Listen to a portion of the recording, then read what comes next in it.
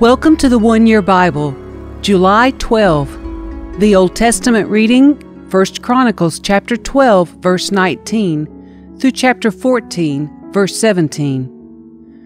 Some men from Manasseh defected from the Israelite army and joined David when he set out with the Philistines to fight against Saul. But as it turned out, the Philistine rulers refused to let David and his men go with them. After much discussion, they sent them back, for they said, "It will cost us our heads if David switches loyalties to Saul and turns against us." Here is a list of the men from Manasseh who defected to David as he was returning to Ziklag: Adnah, Jozabad, Jadiel, Michael, Jozabad, Elihu, and Zelathai. Each commanded 1,000 troops from the tribe of Manasseh. They helped David chase down bands of raiders, for they were all brave and able warriors who became commanders in his army. Day after day, more men joined David until he had a great army, like the army of God. These are the numbers of armed warriors who joined David at Hebron.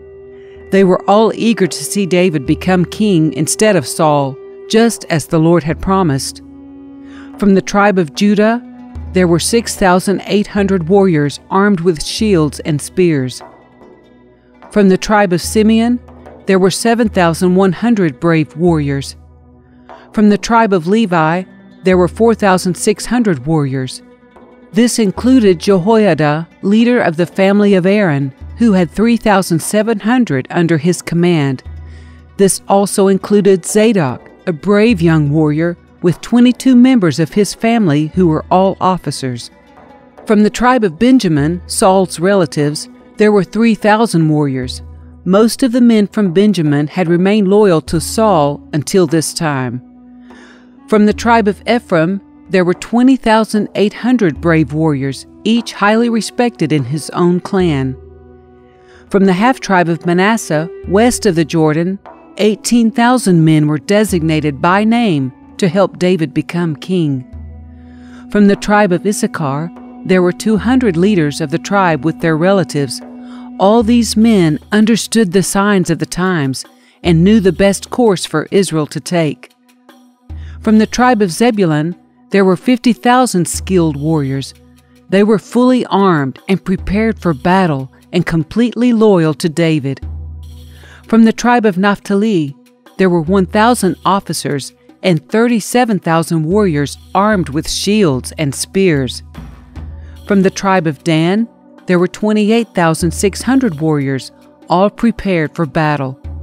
From the tribe of Asher, there were 40,000 trained warriors, all prepared for battle. From the east side of the Jordan River, where the tribes of Reuben and Gad and the half-tribe of Manasseh lived, there were 120,000 troops armed with every kind of weapon.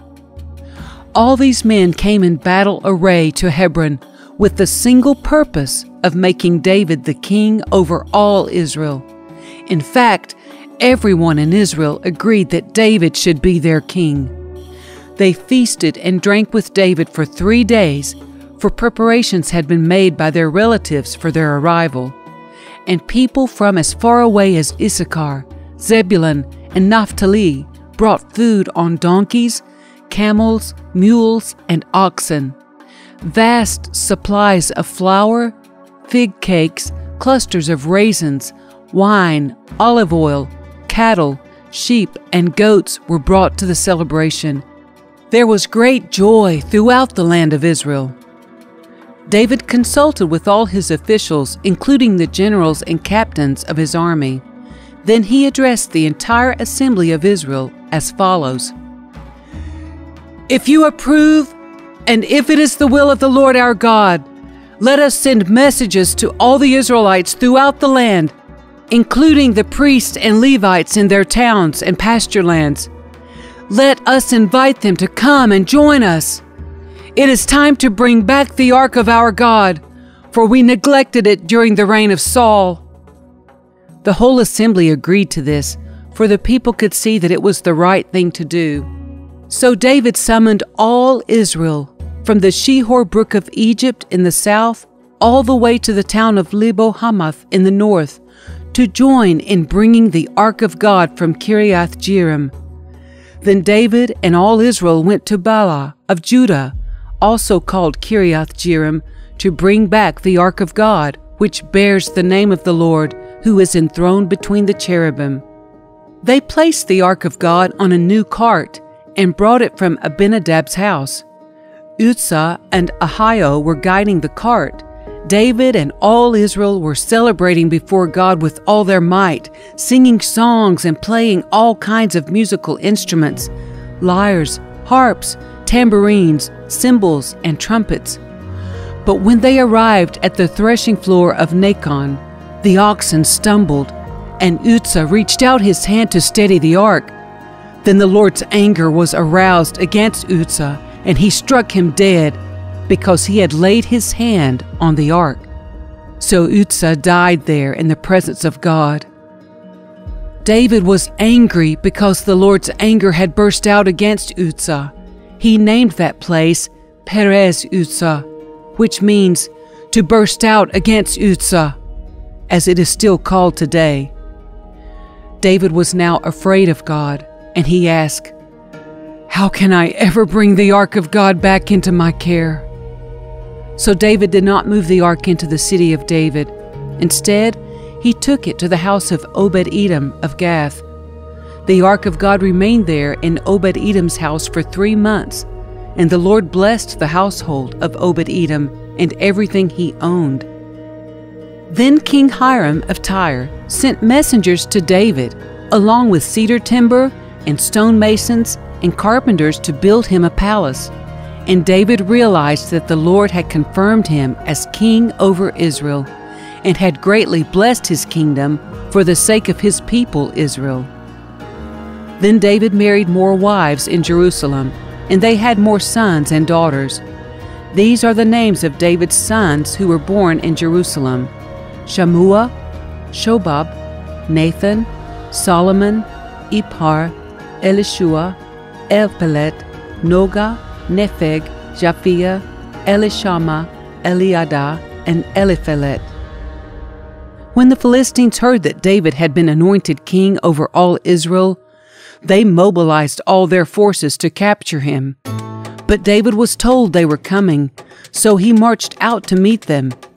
The Philistines arrived and made a raid in the valley of Rephaim. So David asked God, "Should I go out to fight the Philistines?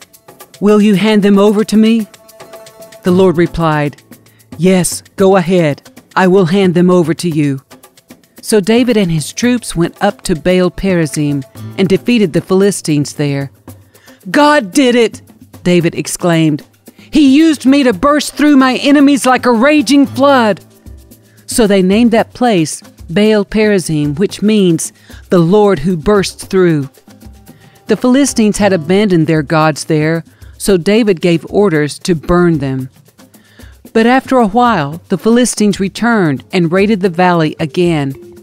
And once again David asked God what to do. "Do not attack them straight on," God replied. "Instead, circle around behind and attack them near the poplar trees. When you hear a sound like marching feet in the tops of the poplar trees, go out and attack.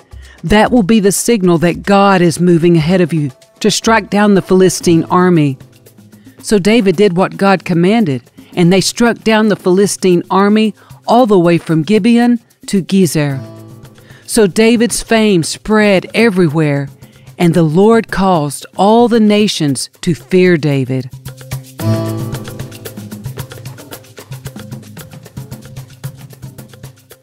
The New Testament reading, Romans chapter 1, verses 1 through 17.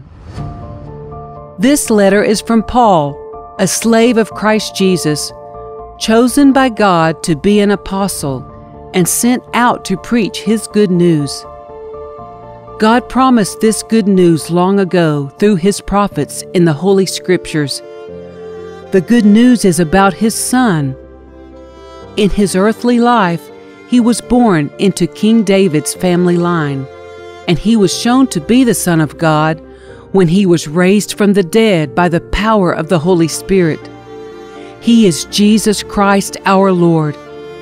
Through Christ, God has given us the privilege and authority as apostles to tell Gentiles everywhere what God has done for them, so that they will believe and obey Him, bringing glory to His name. And you are included among those Gentiles who have been called to belong to Jesus Christ. I am writing to all of you in Rome who are loved by God and are called to be His own holy people.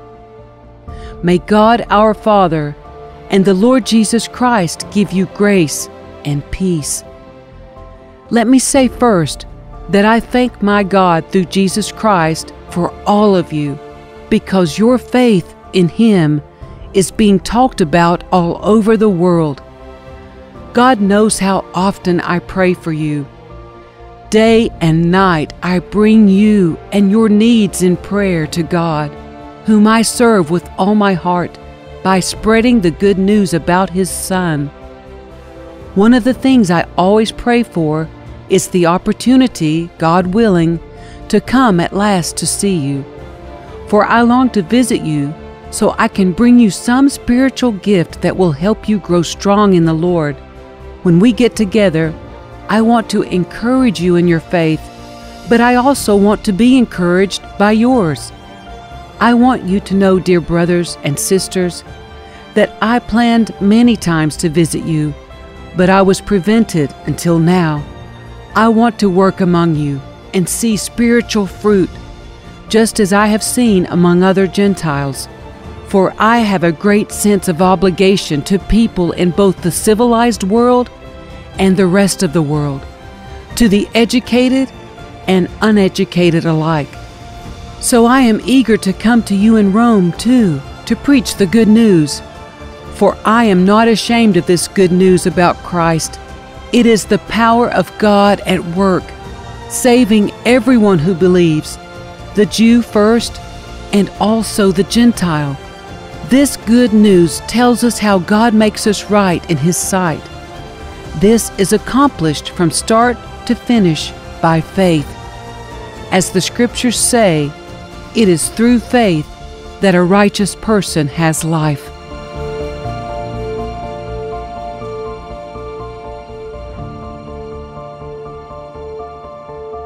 Psalm 9, verses 13 through 20. Lord, have mercy on me. See how my enemies torment me. Snatch me back from the jaws of death. Save me so I can praise you publicly at Jerusalem's gates, so I can rejoice that you have rescued me. The nations have fallen into the pit they dug for others. Their own feet have been caught in the trap they set. The Lord is known for His justice. The wicked are trapped by their own deeds. The wicked will go down to the grave. This is the fate of all the nations who ignore God. But the needy will not be ignored forever. The hopes of the poor will not always be crushed. Arise, O Lord. Do not let mere mortals defy you. Judge the nations. Make them tremble in fear, O Lord. Let the nations know they are merely human. Proverbs 19, verses 4 and 5. Wealth makes many friends. Poverty drives them all away. A false witness will not go unpunished, nor will a liar escape.